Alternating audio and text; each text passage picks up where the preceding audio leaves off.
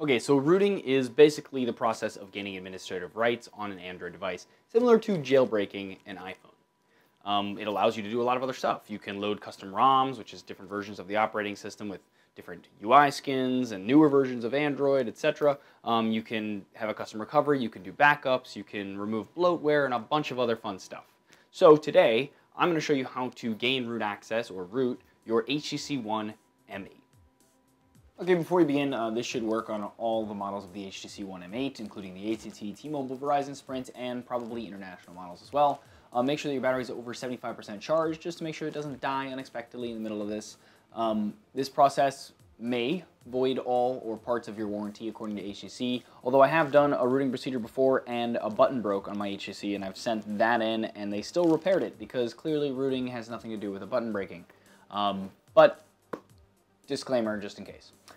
This will erase all the information on your device, so make sure that there's anything you want to keep, you back it up to your computer before you begin. Also, because this toolkit that we're using only works for the PC, this procedure, of course, will only work for the PC. Okay, real quick, on your device, you're going to pull down the notification, go to Settings, go to Battery Manager, scroll all the way to the bottom, and we're going to turn off Fast Boot. Now, basically, Fast Boot stops the device from turning off entirely so that it boots up and shuts down faster, but we want it to actually be able to shut all the way off, so make sure that is not checked. Okay, then head to the developers page here and scroll down, and you'll see the latest version of the kit. Click on that. Wait for it to download and save it to your desktop. While that's downloading, you're going to also go to WinRAR, if you don't already have it, obviously, and download the one for your version of Windows, whether it's 64-bit or 32. And also save that to your desktop. In WinRAR, we're actually going to open.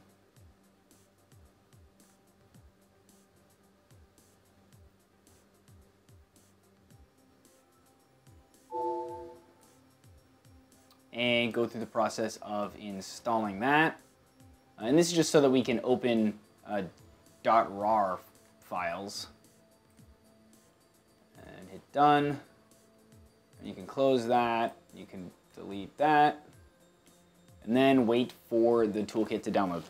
Okay, then we can right-click the kit and hit extract.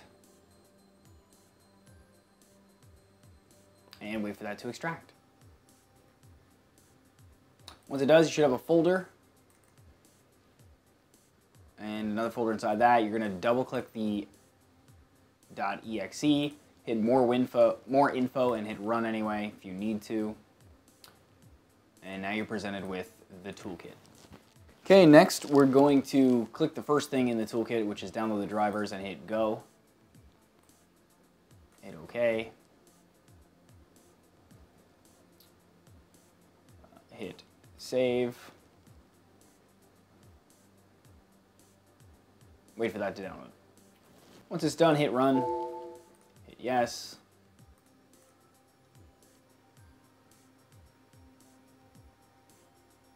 And wait for it to install the drivers. Okay, once you've got the drivers, we're going to click registered HTC dev, hit go. And fill out this form and make sure that you put an email address that is a real email address, because it's going to ask you to confirm your account.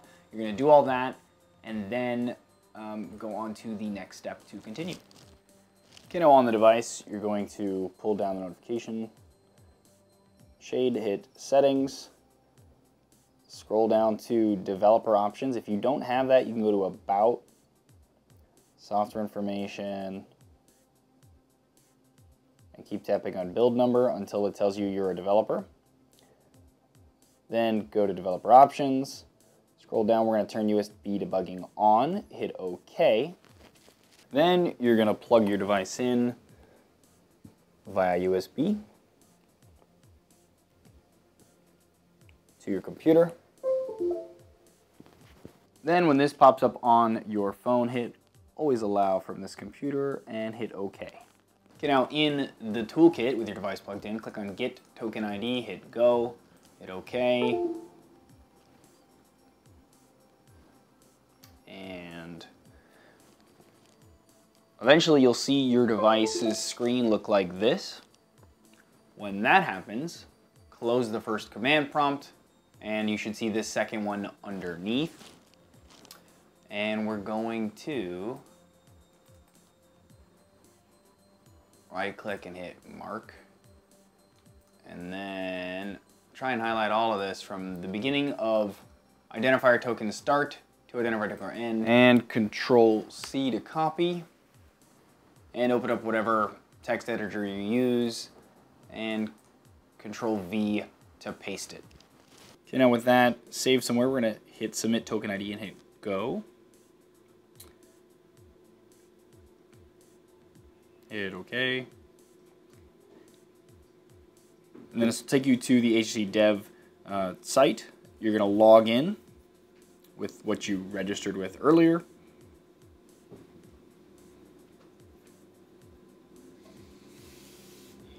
Okay, then you're going to go to the Unlock Bootloader option, hit Get Started. Then select your device from the drop-down. Hit Begin Unlock, hit Yes. Check off both of the things, hit Yes. And then you're just going to scroll down the bottom because we've done all this and hit Proceed to Step 5. And then scroll down again because we've done all this. And at the very bottom, you'll see My Device Identifier Token. We're going to Control V and paste our token in there and hit Submit. Then you're just going to wait for the email with the unlock key attached. Okay, after you get that email, you're going to download the unlockcode.bin file that's attached to it, and we're just going to save that to our desktop. Then we're going to click on Unlock Bootloader, hit Go, hit OK. Then go to your desktop and find that file. Click it, hit Open. Your device, then hopefully it was still plugged in and still in fast boot USB mode when you did all that, and then you'll see this. So you're going to press volume up to select yes and hit power to select it, and the device will reboot. You can just kind of skip through all of this stuff, and once you get to the home screen, you're going to pull down the top here. We're going to tap Settings again and scroll all the way down to About, Software Information, More, Build Number, keep tapping it till it says your developer, then go back, back, back, Developer Options, hit OK. Going to turn on USB debugging again and hit OK. And then if this pops up again, say always allow from this computer and hit OK. And once that's done, it'll say that it's done, hit OK, and now you have an unlocked bootloader. So next, we're going to flash a custom recovery. If you have the Sprint model, do that one. If you don't, you can do this one. So we're going to click that. It's going to make sure that we have USB debugging enabled, but we did. We're going to click OK. The first command prompt will boot our device into fast boot like normal. And then we're going to close that. And the second one will actually flash the recovery. And once it says finish, you can close that as well. Once it says that it's flashed, we're going to use the power button, or excuse me, the volume buttons to highlight reboot and then hit power to select it and wait for the device to reboot into normal Android.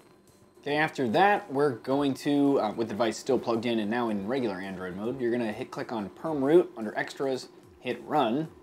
It's going to say that it's going to push stuff.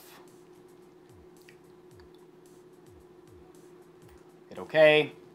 Close the first command prompt. And the second one will reboot the device, which will then boot you into recovery mode, where you will then tap Install. And we're going to look for SuperSU.zip and hit swipe that to confirm and wait for that to flash. Once that's done, we're going to reboot into System. And then you should see in your app drawer now SuperSU, and tap that, and if it opens and there's no issue, you now should be rooted, have a custom recovery so you can flash ROMs and all that other fun stuff, and be all set to go. Enjoy. And there you go. Now you're all set. You have a custom recovery, you have root access, and you can begin doing things like loading custom ROMs. If you are curious about which custom ROM to load, you can head to the site by the link below and check out our ROM repository, where we actually have a bunch of ROMs that we found on the internet, and we've kind of put them all in one place for you, sorted by device. So enjoy, and thanks for watching.